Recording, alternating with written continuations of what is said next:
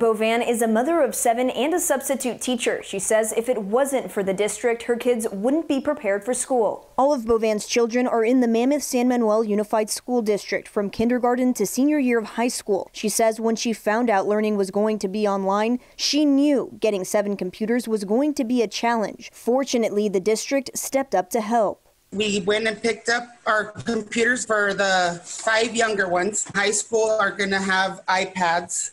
So I'm excited about that, and I'm grateful that our school district was able to allow that. Julie Dale Scott, the superintendent of the Tri-District, says students are their #1 priority. The district is going to do bus runs to deliver meals if students are distance learning, and they're even working on providing families internet hotspots to facilitate online education. The governing board voted to potentially stay online until October 19th. That's when they hope to go hybrid. They're going to meet again to vote in September. Lustelia Caballero, KGAN 9, on your side.